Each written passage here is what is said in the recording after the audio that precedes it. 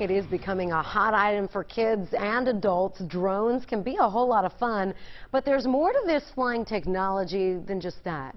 WLWT News 5's Mike Dardis takes us to one place that's taking flying drones to new heights.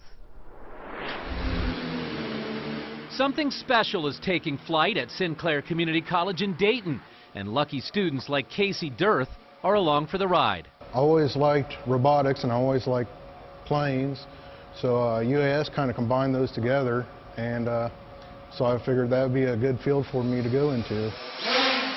UAS, unmanned aerial systems, like drones. We're seeing more and more of them in the sky these days, and Sinclair sees them as a big part of our future.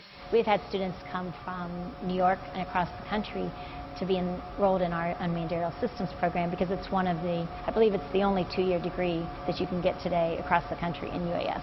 When it comes to UAS, Sinclair is the Harvard of Ohio. With a 28,000 square foot facility already in place for general aviation, now $5 million in recent upgrades.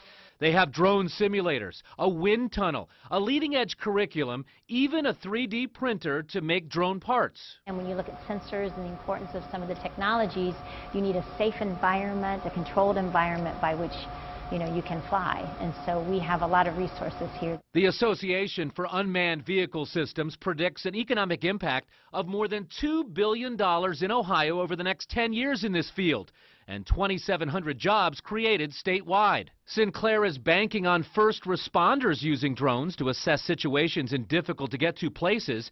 The school also believes that media outlets will need drones to better cover stories, and major companies will hire out UAS operators to protect their bottom lines. You'll be flying over fields for crop damage analysis, like insurance companies that insure crops.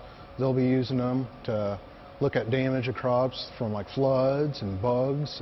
If information is power, Sinclair believes UAS gives people a new way to flex their muscles. Why I want to use a UAS or a drone is it gives me access to data and to information that I didn't have before.